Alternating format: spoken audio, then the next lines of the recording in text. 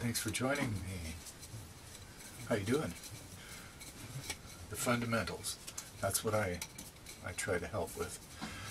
You know, and then I like to see people develop their own skills and stuff. But if you have a good solid platform move, you know, it doesn't have to be mine, you can make it up. Mark Elliott had made one up. You know, it's very good. He'll have to show you that. But you need to have a kind of a move that is your base. You know, like I have this right here.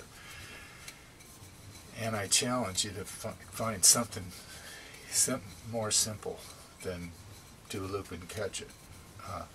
I think Mark might have done that. His is pretty close to the same, but anyway, if you have a good platform move like this and you get good at it, then you have a place to come back to. You know, when you go off and do aerials like that. So, and you're going to want to do those aerials.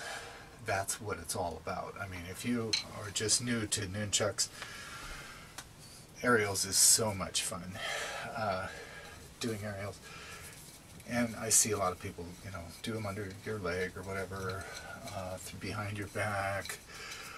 The coolest ultimate thing with aerials is to be able to do one right after the other.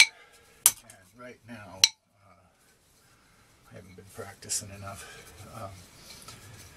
I can do it up to 5 times.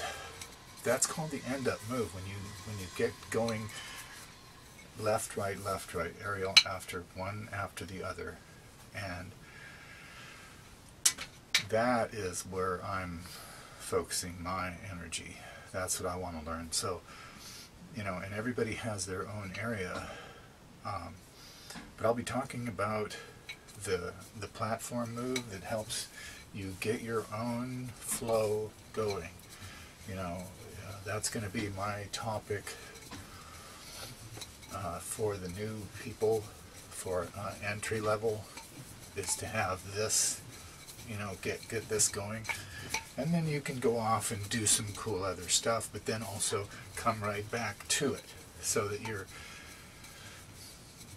able to go off, do some cool practice, a different thing, and this all keeps you flowing all the time. You know, I mean, you have to stop still at some point and take a break, but this keeps it all nicely controlled, so that you're not crashing, you know, as much.